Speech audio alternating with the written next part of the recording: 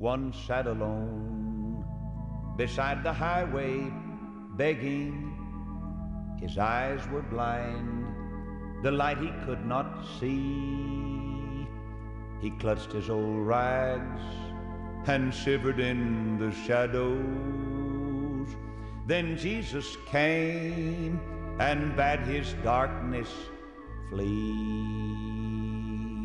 It's time to open the Word once again with Evangelist Lester Roloff on the Family Altar program. Glory, for all is changed when Jesus comes to stay. How long has it been since you got mad? Let me preface my message by saying I wouldn't give you a dime for a cow pasture full of preachers that couldn't get mad. You say, what's wrong with this generation? Too many nice preachers, manicured ministers. They aim to please. We can put the blame on the president, the government, the school system, all of which are in bad shape tonight in this country. But the original trouble started in the pulpit. The preacher is God's standard bearer. I went through some clippings today, and I tell you, every time the mail comes, many people send in various clippings. Boy kills his brother reenacting television scene. Went through the exact thing, used the same words, came from the UPI, Columbus, Ohio.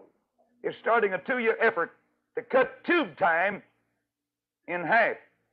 We might be criticized for using such a strong word as addiction, but it's the truth, said Catherine Burns, presiding or president of the sponsoring Birmingham Parent Teacher Student Association. You know, the stand I've taken for the last 25 or 30 or 35 years is becoming a little more popular. I was a lonely fool for a long time, but I've got more company all the time. Notice the parent-teachers deal got together. The association has won the backing of the teachers' union and the school board in the 25,000 student Birmingham school district for its attempt to turn families from television to such activities as jogging, bicycling, hiking, or hobby working.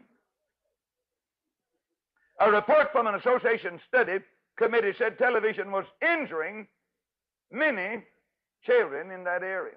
Now here's the alarming statement to some people, not to me.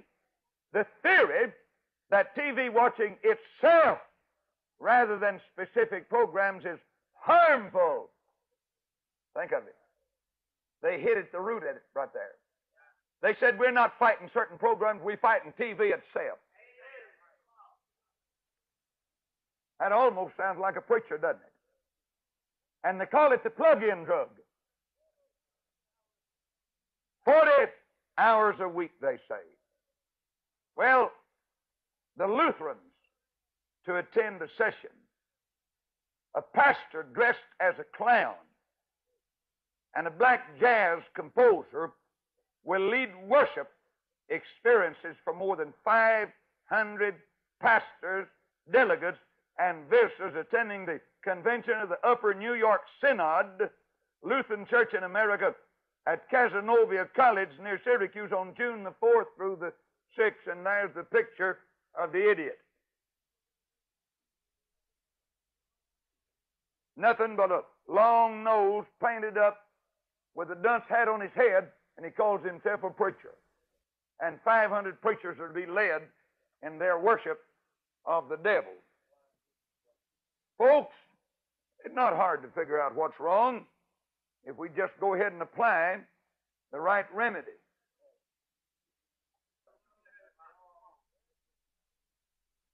Yes, here's some old-time criminals. Boys 4 and 6 confessed to murder. That's 10 years put together. They killed an old woman, 4 years old and 6 years old, and they made their confession.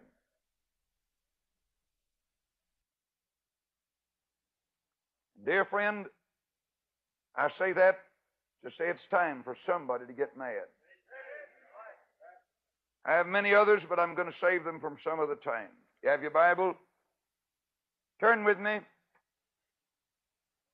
to the book of Ephesians,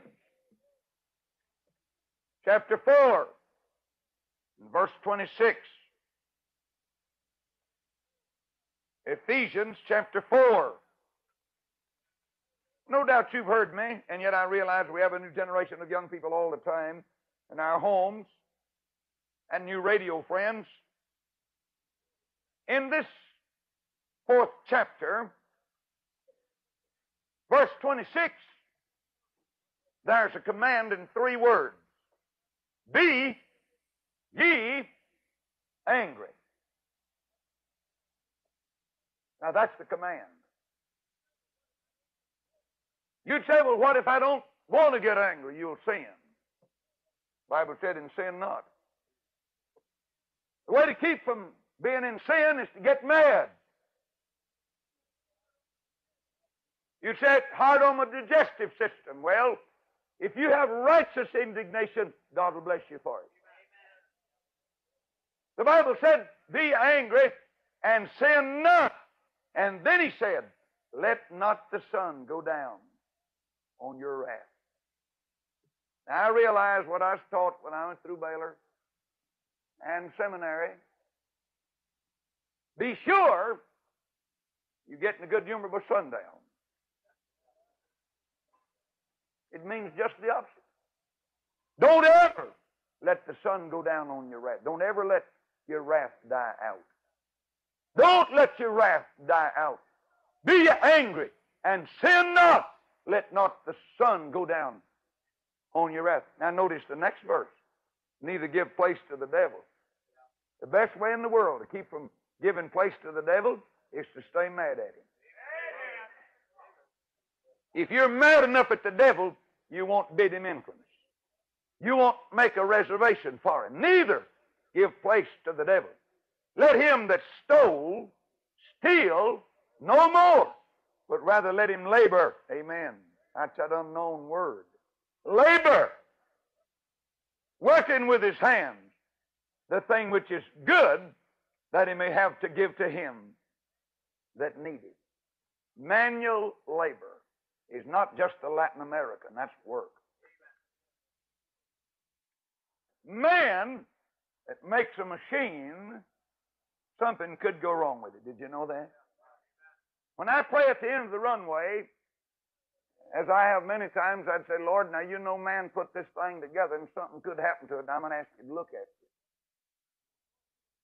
But you talk about work.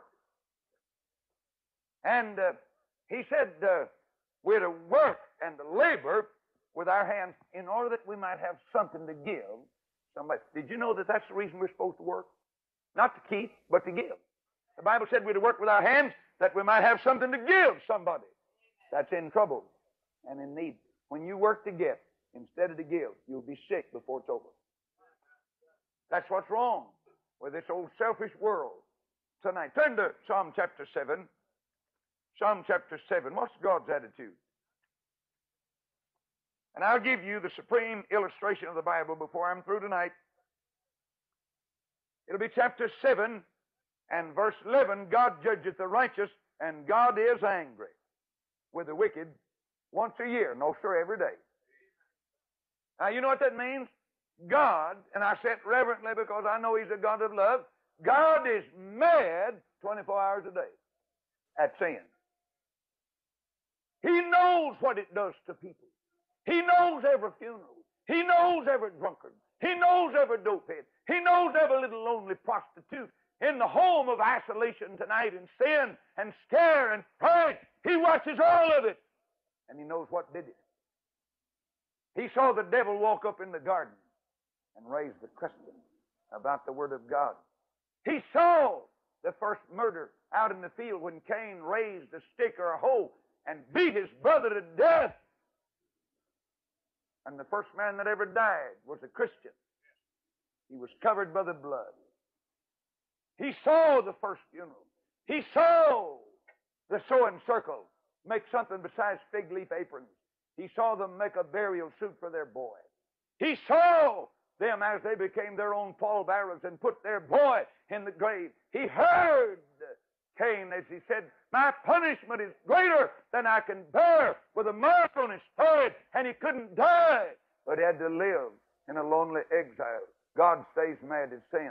He knows what sin does, but the wages of sin is death. Righteousness exalteth a nation, but sin is a reproach to any people. The wicked shall be turned into hell, but sin is a reproach to any people. Listen, God knows He has a right to be mad at sin. He loves the sinner, but He hates sin. God is angry with the wicked. The Bible said He loves righteousness and hates iniquity. Hebrews chapter 1 and verse 9. Now then, quickly, I want to give you what Jesus' attitude was. In the first place, He gave us this verse, be ye angry and sin not. You know when we had great revivals? It's when the preachers got mad at the devil and sin. You realize, and I referred to it one day, maybe in an interview or in broadcast during these birthday days, and there was a time when preachers would preach on nothing but sin for 14 days. Every night, they'd cry out against sin. Oh, the community would uprise and get mad, and people had threatened to run the preacher out of town and tar and feather and all the rest of it. But that old preacher would come up the next night, and if he found out something was wrong, he'd tell about it, and he'd preach. 2 solid weeks he'd preach on sin. Oh, you talk about, and dear friend, I'm not too old to remember the time in Hearn, Texas. I didn't know it.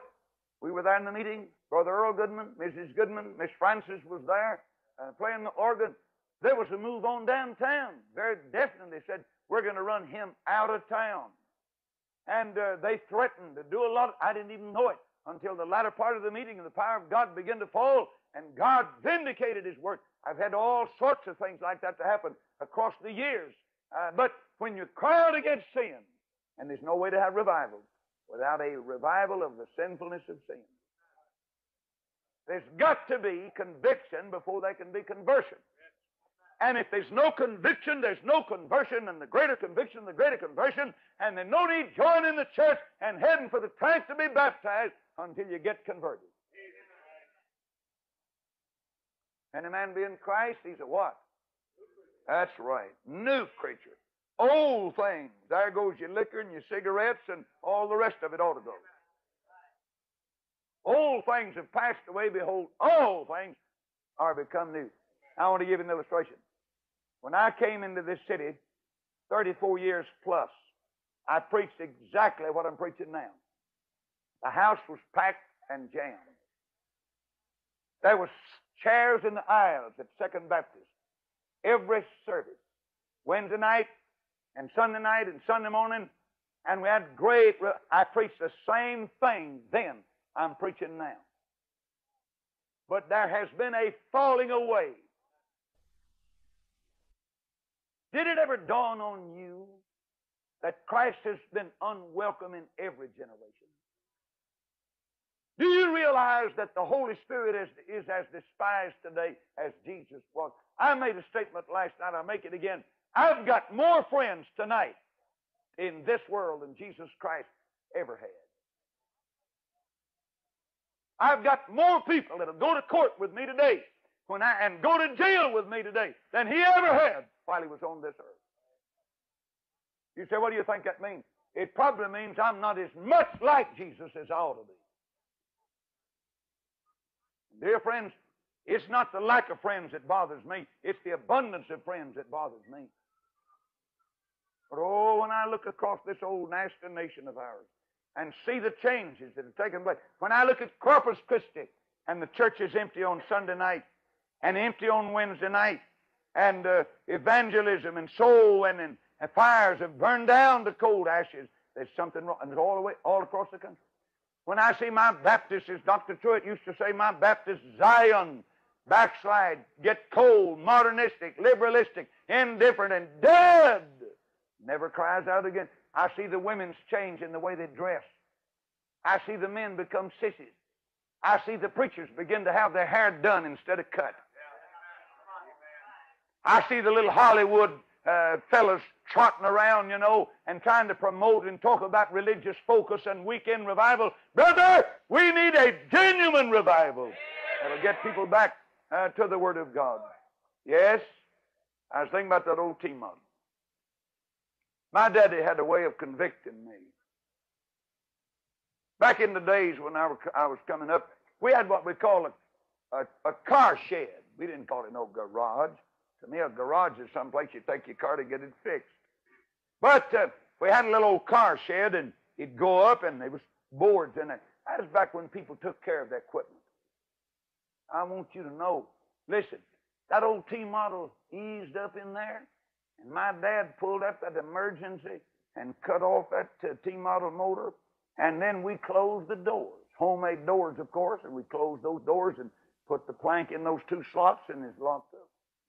My daddy, I can see it and remember, and that old T-model, somebody asked me if I could drive it. I said, no problem at all. I mean, I cut my teeth in a T-model. And, but my daddy went out and on some cold morning, he'd go around. Of course, we didn't have any self-starter. Boy, that's a newfangled invention. We had to crank at the front of it. Oh, how many arms have been broken cranking the T-model? That's right, you better watch that spark. But anyhow, my daddy'd get out and he'd wind that thing up and he'd crank, and directly he'd peep his head out, you know, he's sweating up a storm on a cold morning. He'd say, Santa, bring the tea kettle. You know what that means? He's going to heat her up. Boy, he took off that brass radiator cap and poured that hot water in there, you know, and he'd get out and crank again. My daddy was red in the face, and he'd crank. And, brother, when my daddy gets going like that, don't get in his way here. I mean, don't cross him, see? I mean, I don't know what he thought, but he was careful about what he said. But he was trying to crank. And the next step, he said, I'm going to jack up the hind wheel. And he'd take that little old jack, you know, and boy, I can see that little old wheel, you know, and he'd go backwards and forth. And after a while, that thing would get started. But one morning, my daddy went out, and he didn't have trouble getting it started. I had all the trouble that morning myself. My little sister, Thelma, you girls will be interested in this. She was younger than Lester, and I was the youngest boy. It became my lot to play with Thelma. And oh, listen, you talk about dolls, you talk about nice things, she had them. She was the only little girl in our family with 3 boys, and she came along sort of last, and so it'd be and so one day I got one of her most beautiful dolls. I mean, that is back in the days. Seemed like the dolls were prettier then. Seemed like they're sort of mechanical looking now, you know, sort of dumb looking. Back in those days, the little dolls, they just looked like a little baby. And I took her most precious doll. Not because I loved dolls, I didn't. I was a boy. I'd on my way to making a man. Had a hard time getting there, but I wanted to be a man. It was a burden to me. My mom would say, Lester, now you go play with Thelma. I said, Mama, I'd rather go ride old days. Said, you go play with Thelma. Now, she don't have anybody to play with. I'd go in there, and I'm telling you, Thelma would make all sorts of hot cakes, and she'd cook up a meal, and I'd have to sit there and make out like I was eating them mud pies and all the rest. Well, that was And so one morning, I just got disgusted, and I thought, well, I'll just try me something. I took that little old doll, and I got it, and I eased out to the car shed. My dad had already opened the doors, and he got in the old T-model. He didn't go around like he did. Old Dave told me a while ago, said, there's the door, and they said, my dad never did go around getting the door. He just threw his foot over the outfit, you see, and sit down, and sissies went around the other side and got in. But anyhow, I took that doll, and when my daddy got in the car, nobody was watching. I took that doll, and I put the head right down under the back wheel. I mean, that doll head right there.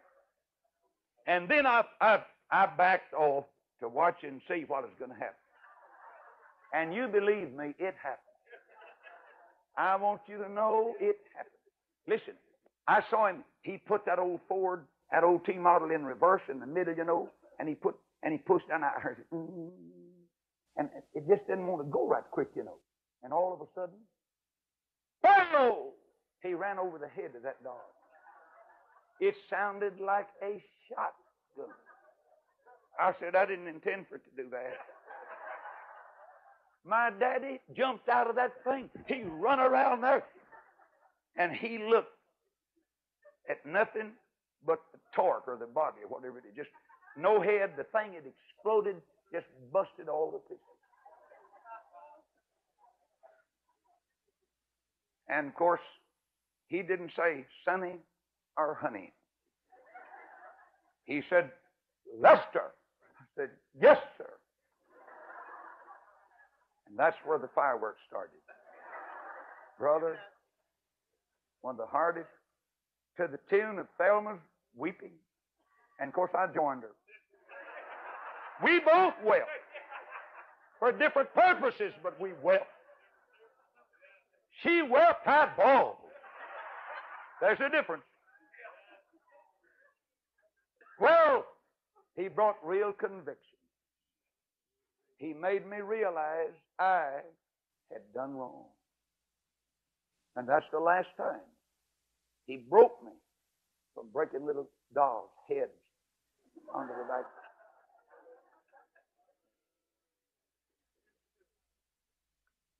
Be ye angry and sin not.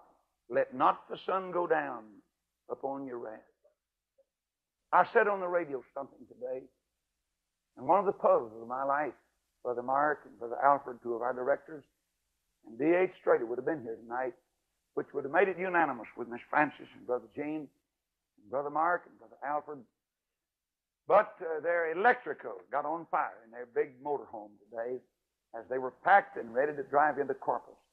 And what a delightful time we have when we get together 2 or 3 times a year, but they didn't get to come. But I said something today, and I thought something, and during this season of the year, it's so easy to reminisce, and that is the Lord's goodness. You know, the Bible said the goodness of the Lord leadeth men to repentance. I have a hard time figuring out. Really, I do. I know more about it than you do. I know more than my mother and daddy knew. Oh, listen, my mother, she was so full of mercy and forgiveness. And she was so tearful when something went wrong with me. And even in my sin days when their hearts were broken. And when I've seen my mother with golden tears chasing each other down her cheeks, and she'd say, son, it wasn't your fault. Oh, it just wasn't your, but it was my fault. But she didn't believe it. I remember when the old boys, old Cat Brown and Odell and, well, all the rest of them would go home with me. After God called me to preach, and I'd go to the little country church and preach. And the people, they respected and loved me. And the old-timers were so kind and would so encourage this young preacher to keep on keeping on. And the young people would come with whom I was brought up, and they'd go home with me. And back to the old homestead there. And my mother would plan for 15 or 20. And oh, the big long homemade table and benches and chairs and all the rest of it. And the old tablecloth and all the nice things and the big 4-layer cakes that my mama would stack up. And one of the things that always puzzled me when I was a little child is how in the world my mother could guess just how much filling she needed. And I'd stand there and drool all over the kitchen, waiting for the pan. I mean, just wait for the pan. Chocolate, that's back in my chocolate days. And all the rest. And I'd just stand there and wait, and she'd just put it on top of every layer. And then when she got the top covered, she'd go around the whole thing, round and round, and I'd stand. And I'd wait. And directly she'd say, now, son, you can lick the pan. I said, yes, ma'am, that's about all there is left. It's just a pan. But when we'd come home after the morning service, we'd sit at the table, and old Cat Brown and Odell and all the rest of them. I tell you, mischievous as we used to be. They said, Ms. Roloff, do you remember when Lester did so-and-so? And my mother almost turned into an angel. And she said, no, I don't remember. I don't think you ever did that, did you? You don't remember? No, she said. All she could think about is her preacher voice, standing in the pulpit, telling about Jesus. All the faults of my life were gone. All the mistakes and all the hot tears that rolled down her cheeks have been dried away as I stood in the pulpit and called sinners with him. Brother, that's a little like God, isn't it? I'm glad He's forgiven and He's forgotten. Ain't no need you reminding God of my past sins. He ain't going to remember. He may rebuke you for even bringing them up. None of your business. I'm glad that's true of you too. You little girls that come in. You precious old boys with your white shirts on. With an old ugly dirty past. Many defeats and running from the law. Laying in some old cold climate jail day and night. And yet, God's forgiven. All that's in the past. You're a new creature in Christ Jesus. Your name's been written in the book of life. God's kissed all your sins away. Don't have anything to worry about. Nothing. Oh, one day, somebody told me, must have been the Lord. He said, you don't have any more to worry about than God does. And God never worries. Would you let me give an illustration? I close the message. I'm scared to look at my watch, but I'm through now. Back in my boyhood days, I guess the most exciting time, the most fearful time, the most frightening thing, I was the most nervous. I was more nervous than everybody else in the family put together. I was scared of the dark. I was scared of everything. I mean, I was nervous. I couldn't sleep. I had at least, I rode probably 6 nightmares a night. And I never had a saddle on one of them. I still have them. Man, the other night, right? I mean, last week, if I hadn't woke up when I did, I'd have been done forever. I know I would. Now, you talk about a nightmare. I had it. That is a nightmare. It's a horrible time. But, oh, isn't it blessed to wake up? Oh, you kind of enjoy the nightmare then because it feels so good not to be hurt. Listen, I had so many nightmares until I really lived my name. I rolled off the bed many, many nights. But I'd hit the floor. My head and we didn't have carpet. Fact is, we were just delighted to have wall-to-wall floor. And I'd hit that old hard, cold floor, and my mama would say, Lester, did you have a bad dream? I said, it's over. I'm all right. You know, and I'd climb back on the bed and try to go to sleep again. Well, I know what it is. But one day we went visiting. We came back. And you talk about some excitement. We walked in that old ranch home. And listen, I'll guarantee you, in there, in the kitchen, in what we call the dining room, where the old homemade table, was a great big pool of blood, human blood. And oh, listen, man, it scared me so bad. I was the least one in the family. And I stayed so close to Mama, and if she got away from me, I grabbed my papa, and we walked down the hall, and there was a trail of blood. And we went in the room, in what we call the front room. And there was a little chair, Thelma's little chair. And whoever came sat in that chair, and the blood ran out on the floor. Oh, listen, we trailed right on down the hall and went out to the chicken trough, a round concrete chicken trough, and it was filled with blood. Well, he'd washed himself off, and we knew there'd been something horrible happen in that house that day.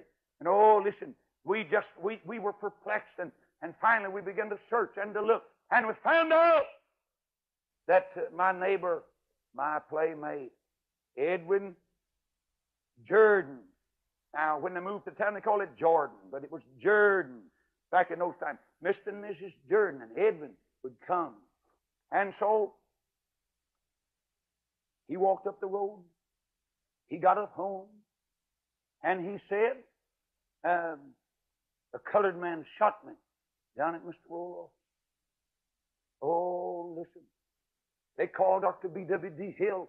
He jumped in the old T-model, and he came down those old dusty roads, and he came in, and he looked, and sure enough, a hole went all the way through. All the way through. Right in here. You know what happened? Dr. Hill, wise old Christian doctor, said, Edwin, what happened? He said, colored man shot me down at Mr. Roloff's, and he said, he shot me right. Dr. Hill took his hand.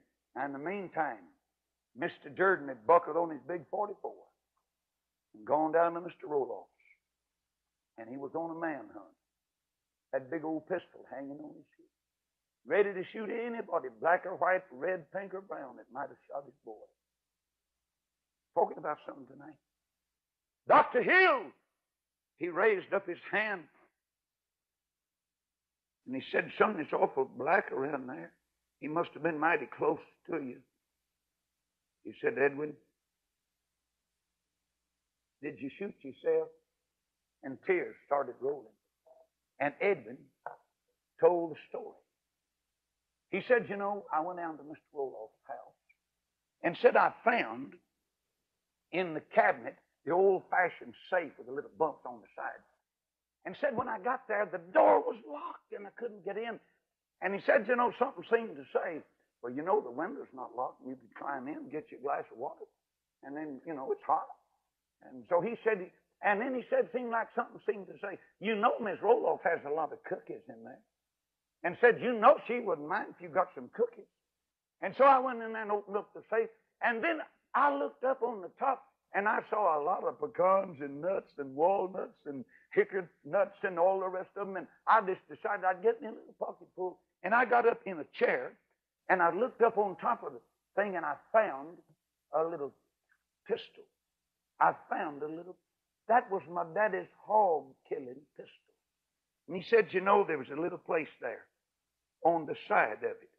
And he said, I just kept a fooling with it. And yeah. Now then,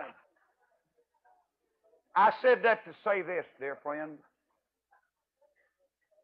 Sin is a lot worse after you commit it. He thought, well, there'd be nothing wrong with that. And when he shot himself, he fell on the floor. And directly he said, you know, I realized that I wasn't dead. And then I decided I better wash off the blood, and then I had to tell a lie to prop up what I'd done. I could have gotten somebody killed. But you know, when he confessed it, and Edwin bears a mark in his hand today, we need to be mad at sin. His sin caught him. And of course, the Roloff family were delighted that he didn't get killed, and we loved him and played with him. But Edwin Jordan tonight remembers the time when he shot a hole through his hand. Be ye angry and sin not. Let not the sun go down on your wrath. He that stole, you better steal no more. Neither give place to the devil. Let's stand together.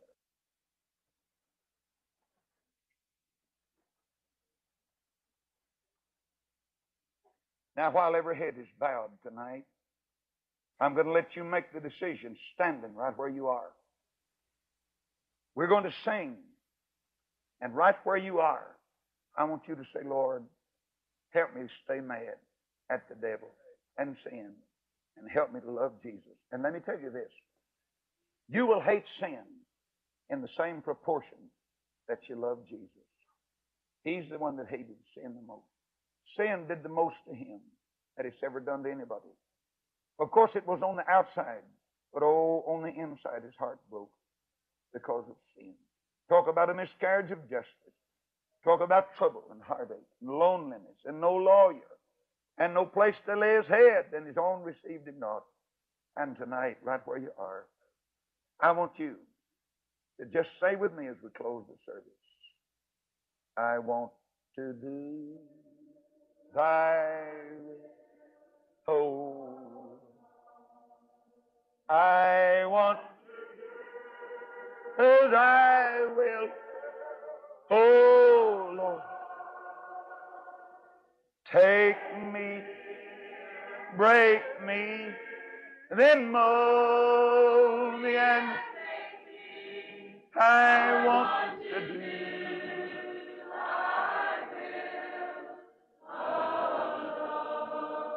Our Father, finish up the service and bless every heart that's here tonight and meet every need and grant, Lord, that we might hate sin and never let our hatred for sin die out. In Jesus' name, amen. Thank you for joining us today on the Family Altar program with Lester Roloff. You may listen to the preaching and the special music of the Family Altar program 24 hours a day when you visit our ministry website, roloff.org. We love hearing from our listeners. If this broadcast has been a blessing to you, please write to us at Roloff Evangelistic Enterprises, P.O. Box 100, Fort Thomas, Arizona, 85536. Again, that's Roloff Evangelistic Enterprises, P.O. Box 100, Fort Thomas, Arizona, 85536. This broadcast is made possible by the prayers and financial support of listeners like you. Thank you for partnering with us, and remember that Christ is the answer.